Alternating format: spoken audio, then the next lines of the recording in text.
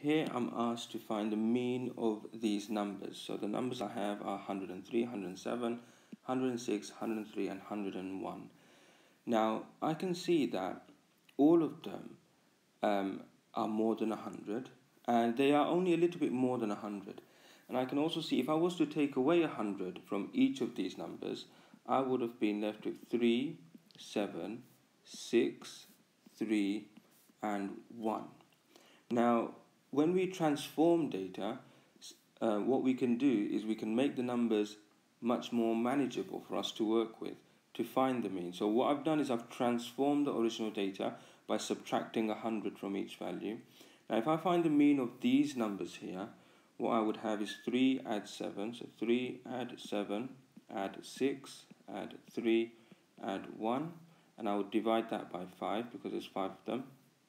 So at the top I have 10 here, 16, 16 and 3 is 19, and then 20. 20 divided by 5 is 4. So the mean of the second set of numbers I have is 4.